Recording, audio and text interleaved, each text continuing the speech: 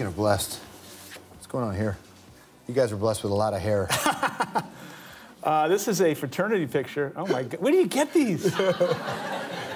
Listen, if this career doesn't work out for me, I'm gonna need a job at your coffee shop, all right? So. Yeah, that was Northern Michigan in 1973, that's 74. Dude, Man. you look like you're in MASH. Yeah, I probably was. I hide these pictures. Because sports were your thing, right? Yeah. I went to college on a football scholarship and got hurt in my freshman year and ended up not playing, but that's how I got to college.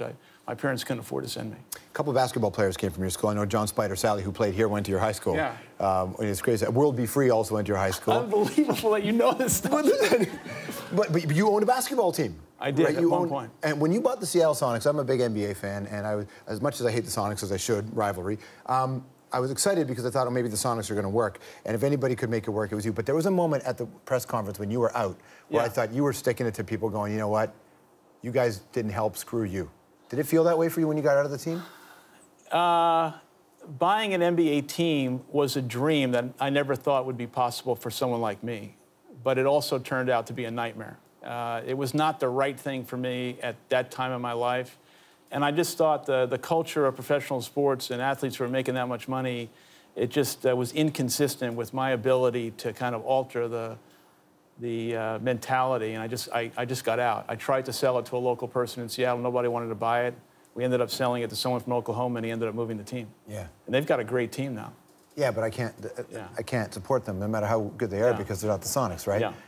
Would you ever be an owner of a team again? No, professional sports is not for me. Not your team? No, not for me. But I'd read stuff about the culture of the young NBA player. What does that mean to you? Well, I think when you're 18, 19, 20 years old and you're making millions of dollars and you don't have the right support staff around you and you've got people who are trying to take advantage in one way or another, it's very hard, I think, to come to grasp of that, and most people are not mature enough to handle it.